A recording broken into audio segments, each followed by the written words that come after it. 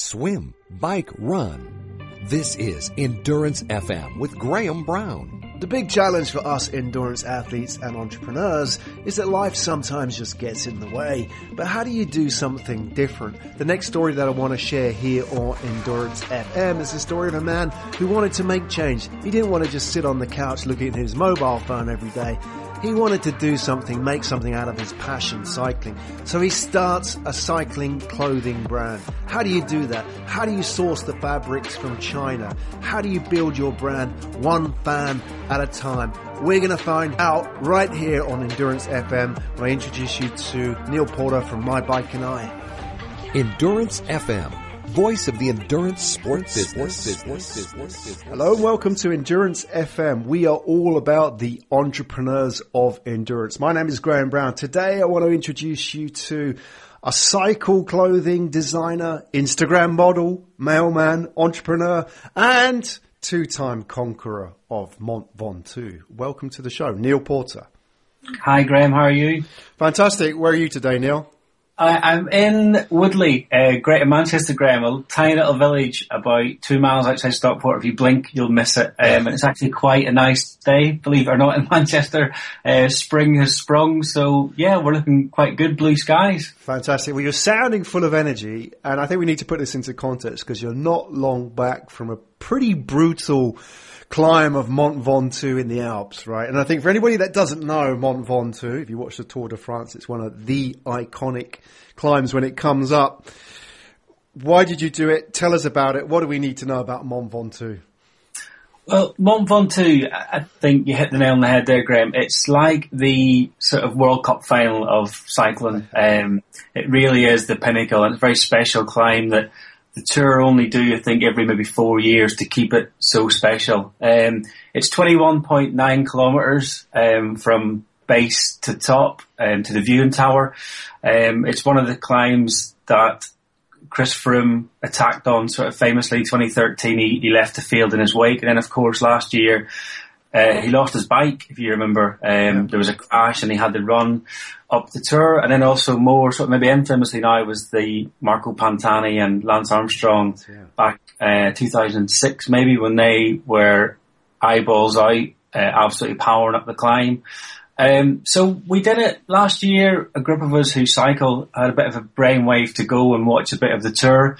And I think the majority of sort of people will go and watch the finish in Paris, which, you know, a few of the guys have done, but it wasn't really something that particularly interested me. I wanted to do some proper cycling while I was there, and it's probably the hardest thing I've ever done, to be completely honest. So we arranged it.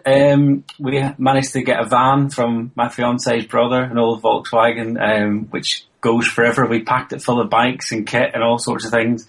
Drove down to Felixstowe, got the Eurostar across, and then we drove all the way down through France, sharing the drive, and just real sort of camaraderie of the boys together in the van. So we got to Mont Ventoux about 3 a.m. On the Monday morning. So we set up tent, and then the next morning we kind of went for a little cycle in around the area. Then we had a couple of days just sort of chilling out on the mountain and eating lots of food and having a few beers, and then the reality was we had to do the climb. So we had all sort of trained at various levels. I think life gets in the way sometimes. I think someone said that to me, and best laid plans, you know, Manchester isn't known for its warmer weather, so sometimes it was on the turbo, sometimes it was out on the roads, but didn't really get anywhere near enough training done to do what I was going to do on Ventoux. So we did it, and it was an amazing experience because the mountain was already full of people who'd come over to watch the Tour. So all the campers were there, the camper vans, there was people sort of doing the climb. So it was incredibly busy. So you sort of got swept along in that, the groups of people doing the climb. I had some dark moments, I'll be completely honest, because I'm not built for climbing. I'm about 85 kilograms, and like every other sort of, you know, 30 something age guy, probably like one too many beers, one too many burgers, but I persevered and kept going, and I wasn't prepared at all for how cold it was going to be at the top.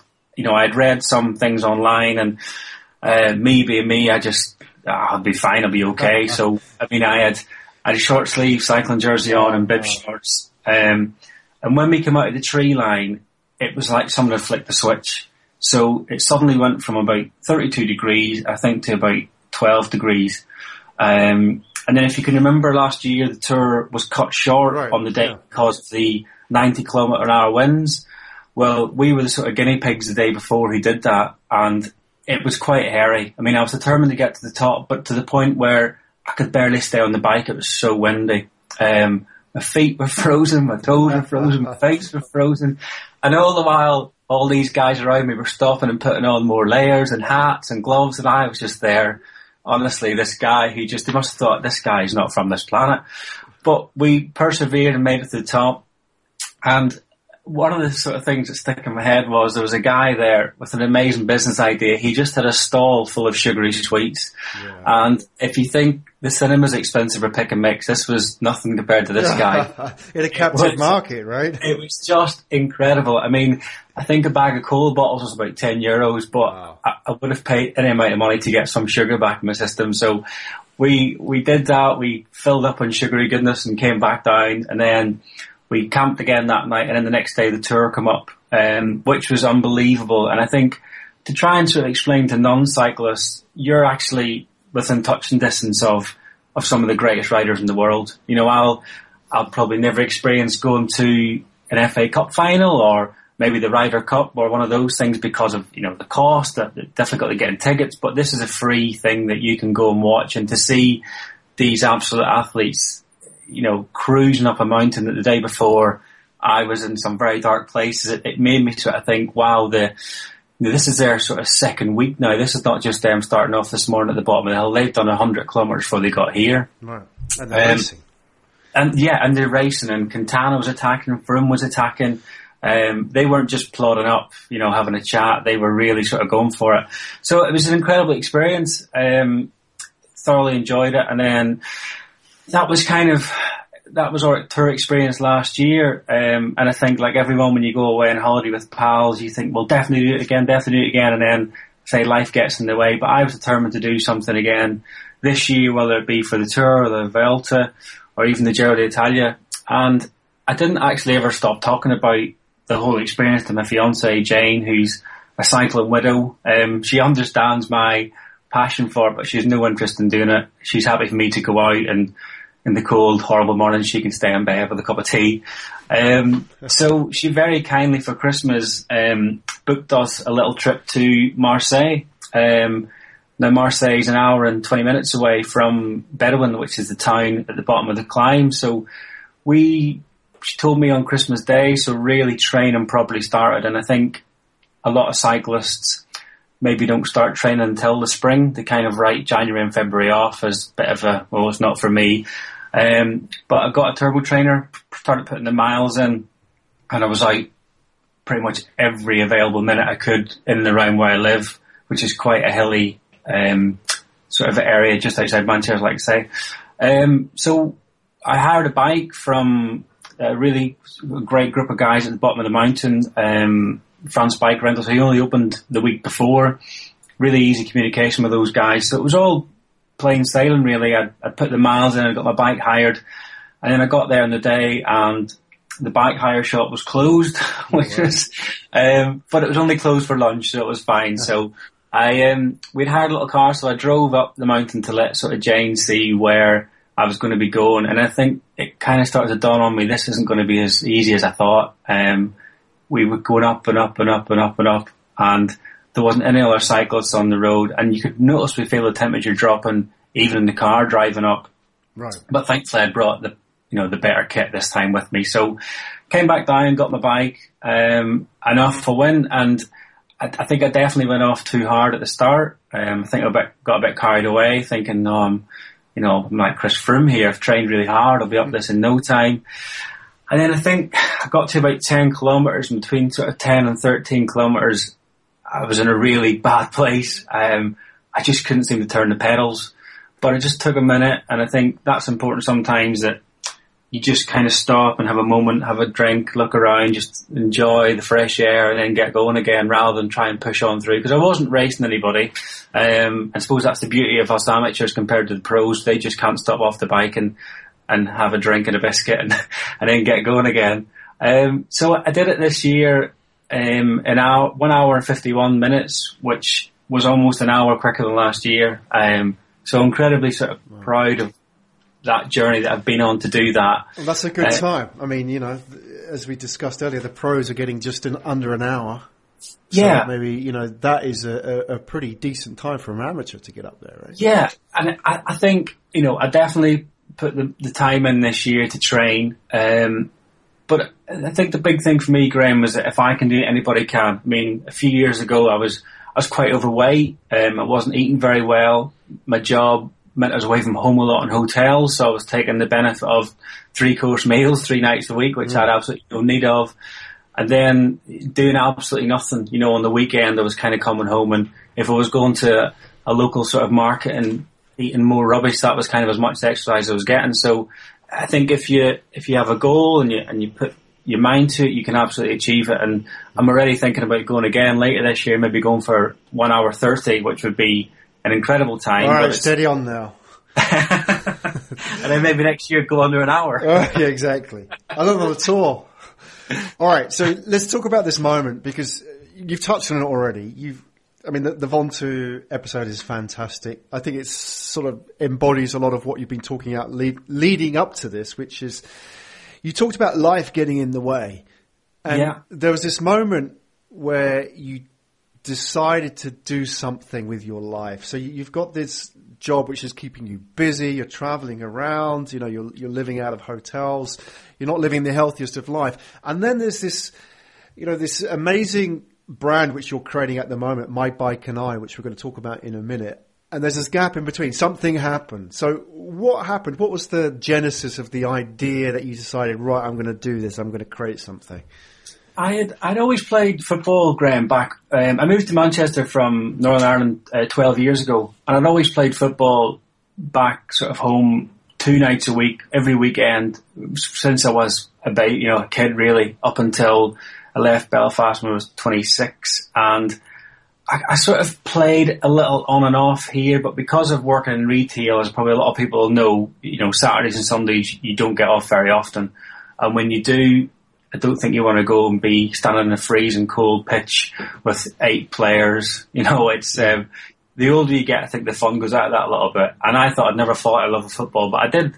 And then maybe about 2 years ago, maybe just over that, a guy who I sort of worked with asked me to come and train with his football team just to see what I thought. And I thought, yeah, that'll be fine, that'll be easy. And I went, and it was embarrassing how unfit I was. I mean, really, there was lads sort of going past me that, you know, 5-10 years ago, they wouldn't have been on the same pitch as me. And that's because I played to a really good standard. And I felt so sort of uncomfortable. All the kit I was wearing was really tight. I just thought, you know, how has this happened for someone who was, you know, in good condition, who trained, who did a lot on my own, or ran quite a lot to keep fit for the football, and any opportunity to go and play some kind of sport, I would have done it. But that just really, for the last 5-6 years in Manchester, took a backward step. And then I came home and I was sort of thinking, what could I do to maybe get that fitness back? Because I needed to, I think, for the sake of my own health, and just, I wasn't happy how I looked. I was definitely, clothes were tighter than they should have been. I was going up sizes when and I thought that's only going to go one way. I'm going to keep going and going and going, and suddenly I'm going to be shopping in the wrong shops, and, you know, maybe it's not good. So a friend of mine from work, who did cycle, we talked about it now and again, but I'd only cycled really as a kid, as probably most people do. They got a bike for Christmas, but never seriously, never any kind of competitive cycling. And he talked about cycle to work scheme, which when I looked into, you know, was a really sort of great offering. I know a lot of companies do it now, that you can get a bike and you sort of pay over 12 months, you get a tax break on it. So it's a really great scheme. So I went and got my first bike from Decathlon, actually. I had no real idea of what I wanted to get. I didn't really understand carbon and everything that goes with that. And I'd read online again, but I didn't really understand. So they were really helpful, the guys. And I got my Lycra, which I dread to think now how that looked, because I was quite a bit bigger back then. Yeah. And I went out for a bike ride, and I thought, Graham, I'll do about 30 miles today. You know, that'll be fine. I'll just do that, not a problem. And I think I did 3 miles, and I came back home, and I think Jane had to help me take my shoes off. I was in such a bad way, and that was kind of the moment for me that I thought, this isn't good. You know, it's quite embarrassing, really, how unfit I am. But I'd bought the bike, so it was kind of, I jumped in with it, and then I just started to go out on my own and do some little rides, trying to avoid hills. I must stress that. If I could avoid a hill, I would avoid a hill. And then I just, you know, I was getting overtaken by people all the time, and I thought I was doing a quite good pace. But just over the last sort of 2.5 years, I've really built my fitness up. I've changed bikes a couple of times. I've got more into the sport. I'm getting Cyclist magazine delivered monthly. I mean, I really am becoming a bit of a cycling geek, but I love it, and it's the way I feel now and the way I look now. That's all sort of testament to just about 2.5 years of kind of, you know, hard work, but certainly enjoyable work, and seeing the results now, it's amazing. And I'd sort of say to anyone who doesn't know where to start, is just start. Just get on a bike, and if you cycle around your block and it's a mile, well, that's the start. I think there's a really famous sort of phrase by Eddie Merckx saying, it doesn't matter how far you ride, how high you ride, just ride. And that's kind of what I'd encourage others to do, is just get on a bike and go and see, and you'll fall in love with it again the way I have. And the way it makes you feel and the way you look, and you've got more energy. I just feel so much better than that awful sort of moment a few years ago at football where... Red-faced. Yeah, just in a really bad way. And, you know, to be honest, I think people are probably laughing at me thinking, this guy never going to be a footballer, whenever actually 5-10 years before that I actually could play quite well. Well, let's take that energy that you had. Was that sort of a natural marriage between your newfound passion of cycling and your background in retail, then to start a cycling clothing company? What was the idea there? Well, I think because I've always worked in men's fashion, I worked for Topman for a long time, and I worked for Selfridges. So I feel I'm aware of current trends and colours and fabrics, and I had a few years actually doing a wholesale role as well, so I had quite close contact with factories and understood how they sort of operate in terms of minimums, in terms of lead time, production, everything that goes along with that. So I felt that a lot of the cycling kit that's out there was really quite expensive. Like I say, for someone who's just starting off to pay £130 for a jersey for something they don't even know if they're going to stick at, not everyone's got that sort of money to just, you know, not throw away as such, but to just put out onto one jersey and realise after, you know, a few weeks, this isn't for me, or maybe this jersey isn't the jersey I need. So I was conscious that I wanted to sort of try and do something that would be a bit fun, but also you're not a walking billboard. I think, again, there's a lot of cycling companies that you're absolutely covered in their logos. And again, I want to be a bit more subtle than that. And I think when you look at the tour, I mean, it's just a mishmash of sponsors and heavily branded. And I think there's probably one exception to that is Team Sky, whose kit is super clean and subtle. And I think that's why it stands out so much. And initially I'd started off wanting to maybe do some t-shirts, because I was living in the northern quarter of Manchester, which is kind of known as the hipster area. So it's a bit Shoreditch, if you like, on a smaller scale. And there's a lot of guys riding bikes up there, guys like myself with big beards and tattoos and skinny jeans who, you know, who cycle, but maybe not so much out on the roads and the countryside. They kind of cycle in around town to work, etc. And I was keen to sort of try and do something that would make people have a conversation. So my logo, I worked with my fiance's brother, actually, who was a teacher, and he came up with this idea, and it's resonated really well. It's people have identified with it, which is great. So it is a little symbol to my bike and I. And the t-shirts, when I did them initially, I sold a few, did a little photo shoot with a few of my pals. And then it kind of started off that people were asking me, are you going to do any proper cycling kit? And to be honest, Graham, it's something that I'd never thought I'd be able to do, simply because I knew the minimums, because of working in wholesale, were hundreds and hundreds. And you might get them for, a great price, but suddenly 300 at that price is not a great price for someone who's doing this part-time whilst buying a house, whilst every other bill that life throws at you. So I hadn't really thought I could do it. I then started to look into it more, and there's a great website, Alibaba.com, and it kind of matches you up with factories who can get you what you need. So if you suddenly say your minimum is 10, well then the guys whose minimum is 5,000, they'll be taken out of the equation. So it really filters you down as to what you need. And I was lucky enough to find a couple of really good suppliers. I'm no designer, my background's always been men's fashion, and I think I can't draw. I can certainly, in my head, I've got great ideas, but literally my first sketch was on an A4 piece of paper with some arrows and lines, and I have to say thank you so much to my supplier who kind of understood the madness that I'd sent to her, and we were able to kind of come up with some ideas together, and since that the relationship's grown. So you went to a supplier on Alibaba. Was it a straightforward process? And for those that don't know, Alibaba is pretty much a sourcing platform for mostly Chinese manufacturers. Yes. And these are probably the same factories that are producing Team Sky's kit anyway, right? Absolutely. So just coming out of a different line, if not the same line, but with a different brand on it. So was it a pretty straightforward process? Because I think a lot of people thinking about that might sort of be a little bit worried, thinking, oh, I don't know about dealing with these guys. I give them the money. I won't get anything. Talk us through that. They couldn't have been more helpful, Graham, to be honest. I think you're absolutely right in what you're saying, is that all these companies make out of the same factory. There is no special factory for, a Team Sky or whoever that may be. Everyone's pretty much done the same factory. And they kind of talk you through it. So we did a Skype call similar to what we're doing today, and they had emailed me with a size chart, with fabrics available, prices, everything, and we just went through it, and we took a couple of hours on the Skype, but it really made it super clear to me as to what they need from me, what I need from them, and ultimately they want to help and grow your business, and they understand that.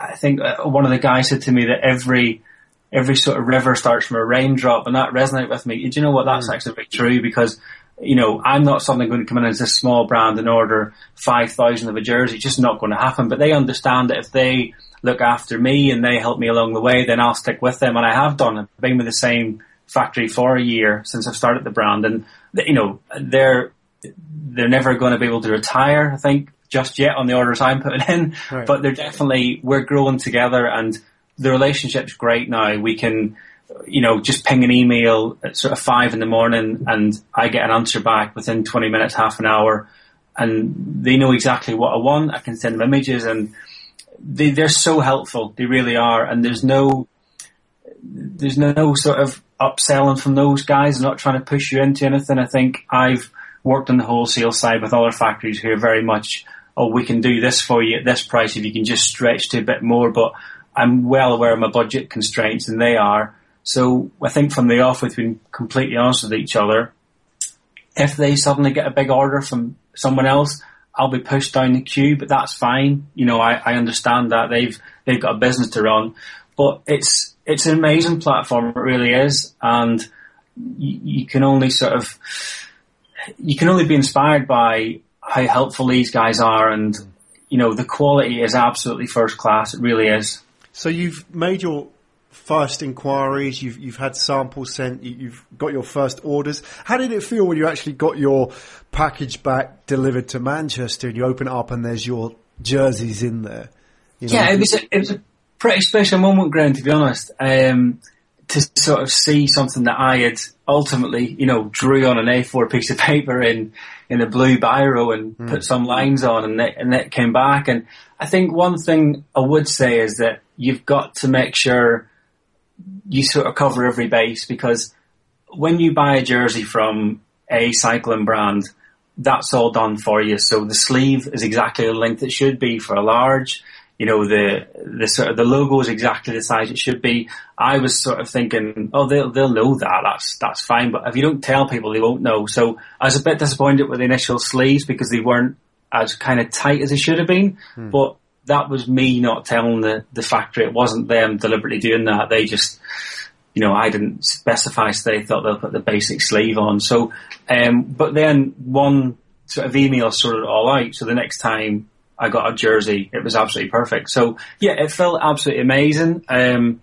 And to sort of photograph it, I did a lot of riding it, and a couple of guys, I went for a coffee, just asked me a bit about what's that brand, and that was amazing. I always carry a couple of my business cards with me on a ride, and sort of give them out if I see anybody, and say, look, have a look at my site, see what you think. And yeah, it was pretty amazing. And then within maybe a few days of me posting on Instagram that initial picture, a chap in Australia contacted me, asked me could he buy a full kit. Yeah, that's great.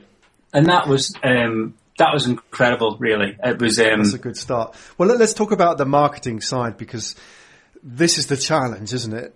It's great having a good product, but it's all now about the marketing. Absolutely. How do you get it out there? You don't have the marketing budgets of a Rafa or anybody like that. So how are you getting your brand out there? How are you getting people to know about MyBikeandi? I think the big one for me is Instagram, because it is absolutely instant now. The pictures are on there, and I'm posting every day. I'm trying to be as consistent, at least one picture a day.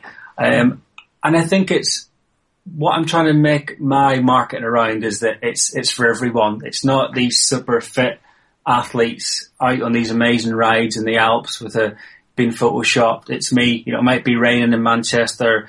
The collar might not be sitting exactly as it needs to be sitting, but you can see the kit I'm wearing is cool, kind of subtle kit. And ultimately getting the kit onto other people. So it's amazing how many people want stuff for free through social media, but who don't actually cycle. So I was prepared a little bit for maybe giving away some pieces of more T-shirts and caps, simply because of cost. I could not afford to give away jerseys because every jersey cost me money. T-shirts and caps do, but much less. But then when I look at people's Instagram and think, you're wearing every single brand, but there's not any picture of you cycling. I don't want to be sort of that quick, hot now, cool tomorrow brand that suddenly someone from maybe only wears Essex is wearing one of my T-shirts, but they don't cycle. The cycling sort of community don't follow those guys, and it's just not the right way I want to do it. So everyone who sort of buys from me, I call them a brand ambassador, because that's ultimately what they are. They're wearing my brand, and I'm so thankful for that. And I do send them all a little personal message to say, you're supporting an independent. This is amazing. Thank you so much. And they all tag me in their pictures. I'll then regram them to let other people see that, it's not just me kind of hammering on social media about this brand. You can see on our website at the bottom, we've got ambassadors kind of all throughout the world. There's a little map. You can kind of see where people are. So we've been lucky enough. We've people in Europe, people in Australia, people in the States, and also the UK. And those are the guys who, when I get a notification through that someone's tagged you in a picture, the sense of sort of pride, and it's such a lovely thing that people are wearing your brand, and they're proud to wear it, and they're proud to kind of put a picture on Instagram wearing your brand. That's, for me, the best marketing. When I regram that and people like that, you just think, well, this is my little brand that I've designed in my bedroom, and it's been worn all over the world. Yeah. It's also interesting that you've mentioned this already. It's a conversation. A brand like yours, it's different. It's different to, the traditional cycling brands, if you like.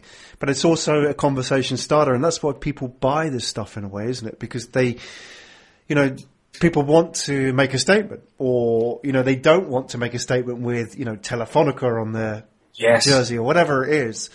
So it's a conversation, whether it's at the coffee shop and somebody sits down and talks to you, or somebody grams it on Instagram, whatever it may be. And I think people need to realize that, the jersey itself is really, a symbol for that conversation. So that's what people want in this day and age, right, on social media.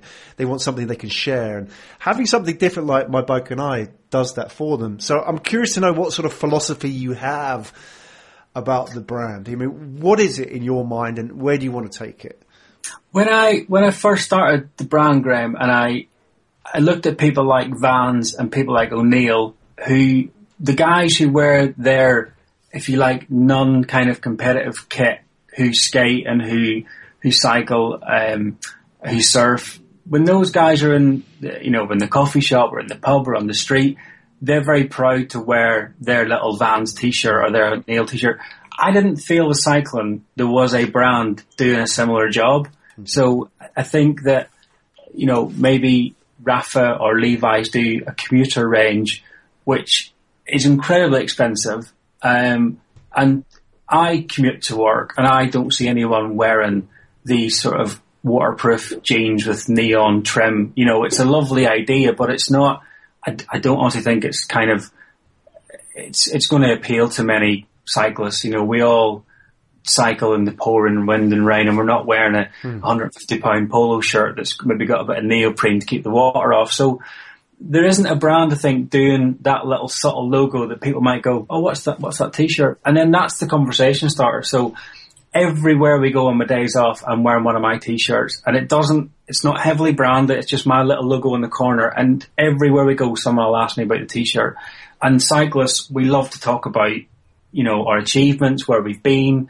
When I speak to, cyclists in work in Manchester who come into shop, suddenly the conversation will go on to Ventoux, where they've been. And that's what I want the brand to be, is a little conversation starter that people are, telling them about where they've been. And ultimately, I want the brand to be for everyone. I think I'm sort of the example of that, I can't ride every day because, I work full time. I don't live in the south of France for the glorious weather all the time. So there is times where you're on the turbo trainer, but just get out and enjoy it and go for a ride. And my kit, I want everyone to feel they can own a piece of the kit, whether that be from a t-shirt to a cap to a proper jersey to bib tights. There's something in there for everyone, and just to sort of see people wearing it is a joy for me. And I think a lot of people are getting joy out of my kit because it's different to what's out there. It's not heavily branded, but it's still obvious that it's mine. But the colours, again, I think just going back to my background in sort of men's fashion and retail in general, I can mix colours well. They're not garish. And we've had a great reaction. I think the amount of lads who want a pink cycling kit is unbelievable. Yeah. And, that's something that it sort of tickles me because we don't sell a lot of pink clothing in men's fashion and work and self. We just sell a little bit, but every lad wants a bright pink jersey. And I think that's sort of testament to the Giro because that's their jersey. And I blame Marco Pantani for that. Yes, absolutely. Back to Ventoux again. Hey, I like the idea, you mentioned it earlier, just touched on this briefly, that you talked about Vans and O'Neill, who are really, these are grassroots brands. And if you go into that, not extreme sports, but maybe into the surf community as an example, the skate community, and you go to somewhere like the west coast of the US, there's a real down-to-earth community built around people who've grown up together in that community. The people who own these brands all know each other. They were all surfers from, they weren't sort of corporates who came into the world. And this is where I suppose you've seen like Nike face a lot of resistance coming in, right?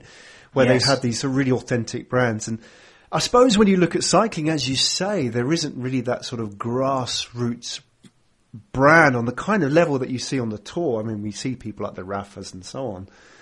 But you don't have those kind of brands that have that real retail presence as well. Because I think of all those O'Neills and Vans and any of those surf brands as well, that, they've all grown up in little stores, with like shop fronts in, Huntington Beach or Dana Point or wherever it is. And that's where they've grown up in retail. So I guess, I kind of sort of bring this around to you because you've got a retail background. You're building this grassroots brand. There's a sort of a gap here in the market. I'm just wondering what you're going to do about filling it. Well, I think that's the dream, Graham, is to fill that gap. When I go in, when I cycle, I call into a lot of cycling shops just to, whether it be pick up an energy bar or just to kind of see what product they're offering and to get an idea of what I see and what I think I could do differently. And the plan for me one day is to have my own cycling sort of coffee shop. Now, people automatically think of Rafa, but I'm thinking more of it'll be a real one-stop shop for everyone to come to. So the mums after the school run come and grab a coffee. It's not an elitist cycling sort of shop, but it'll have a real mix of products. So I'm working on a little range of product at the minute, which is more for off the bike. So more t-shirt designs, maybe a little sort of rain jacket for, just maybe commuting, but not a proper technique. You could wear it down to the coffee shop or the pub as well, basically. And I want to create a space that anyone's welcome to come to. It would be a fully flexible space. So you imagine that on an evening, if say my fiance Jane wanted to have a yoga night, well, we could move all the tables back, and that can be her space. If someone wants to have maybe a bit of a movie night with the girls and have some wine and things, we can do that as well. So it's not just going to be this cyclist only shop. It's going to be for everyone, and that's that sense of community I want to create, that people can come in. Yes, ultimately we'd like to sell my brand and maybe have a link up with a bike brand that'll maybe come in and we can sell their bikes and their components, but it's got to be a space that people feel really welcome, very, very comfortable in. I've just sort of started doing a little bit of work with a really cool cycling shop who just opened outside Manchester, and it's quite interesting. On their Twitter feed last week, they posted about what do you guys want to see more of in a local cycling shop, and the amount of girls who posted to say female staff. Wow. And then a few guys said about people who don't judge you regardless of what bike or kit you're wearing.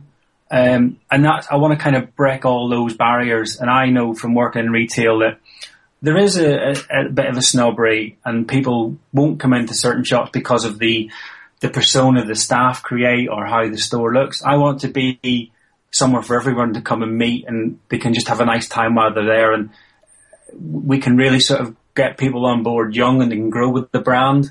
So a bit like we're doing now with people who've been with MyBikeandi since the very start. I'd love nothing more than when eventually I open my own place, if some of those guys can maybe tell their story as to why they got involved with the brand and why they're kind of sticking with it. It would be a lovely kind of thing to do that, I think.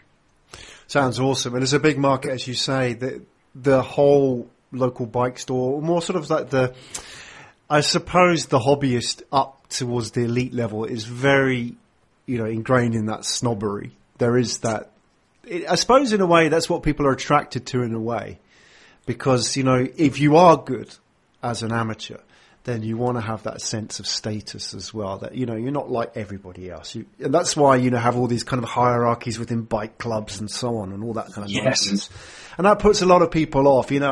I shy away from bike clubs as well because, I don't like all that kind of nonsense that, it's always like being back at school and you've got the head boy and all this kind of nonsense. And I didn't like that at school, and I don't like that in bike clubs. And I think for a female looking at that as well, it's even worse because it's a very alpha male world, isn't it? Absolutely. And I think that you can really sort of sense that, intimidation almost. And I see it in work, from the other side, from guys coming in, and suddenly there's half a dozen staff all looking sort of very cool and well dressed, and I know they're all lovely, they're all great people, but guys come in thinking, oh my god, I don't know where to start in here. And I think that sometimes the sort of the female cyclist as well is a bit intimidated by going into a bike shop because it is still a very alpha male sort of led environment, and I'd love to be the one who can kind of break that down and maybe have female only turbo training evenings, maybe have female only sort of bike repair classes, so we can kind of get some girls coming to the shop as and when it opens, and also obviously get some female staff working there so that there is a real sort of point of contact for the female cyclists who might be a little bit scared of coming in, but they'll know that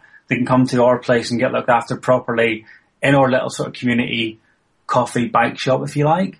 Well, it sounds like a great dream, and it's a dream that I wish you all the best with. And I think that anybody listening to this that thinks they can add some kind of value to Neil's dream, Neil's vision for MyBikeandi, how do they get in touch with you, Neil? Well, I'm on the Instagram as MyBikeandi. I'm on Twitter as MyBikeandi, and then also my email address is neil@mybikeandi.co.uk. I'm more than happy to speak to anyone who has got an idea, who maybe would like to kind of get involved somehow in the brand. I'm not that guy who's super, super protective. It's my brand, not at all. I'm open to ideas, and that's how we kind of we all grow and evolve as we listen to other people. There's fresh ideas. I'm actually doing a little bit of kit for 3 guys who are cycling Manchester to Amsterdam later this year, and they want something completely different to what I normally do. But that's great. That's a new sort of field for me to go into. It's the new way, the new kit they want new colours. Very different to what I normally do, but I'm happy to kind of speak to anyone. And if anyone takes a little bit of inspiration from what we talked about today, well, then that's amazing. And what I would say to anyone is just give it a try. Just get off the sofa, put your phone down and go and give it a try. Best advice. And I did say at the top of the show as well, I think it's worth mentioning that you are the mailman for the company as much as you are the Instagram model as well. If anybody was to go and look at Instagram, pretty much most of the pictures, which aren't retweets of your customers, are pictures of you. And if you look at the MyBikeandi website as well, it's a nice website. It's well designed. It's a clean website. It's visually appealing. That's all you. So, it's kind of hard to imagine from the other side that there's just one guy effectively running the whole show with, I guess you outsource a lot as well, but it's you. So I think people connect with that. People can kind of resonate with that whole story of what you're trying to achieve there, Neil. So thank you so much for coming on the show today. It's been a real pleasure talking to you, and really wish you all the best with MyBikeandi, and would love to have you back on the show in 6 months, 12 months down the road. Whether or not that's after another crazy venture up Mont Ventoux or not, well, we live to see that. But it'd be great to have you back on and see where you are with your journey and what the latest is with your project. Share that with us and keep us updated on your adventures. That's Neil Potter, everybody, from MyBikeandi. Neil, thanks for joining us on the show today. Thank you, Graham. Have a great day. Thanks very much. Endurance FM, voice of the endurance sport business. Find out more at www.endurancefm.com.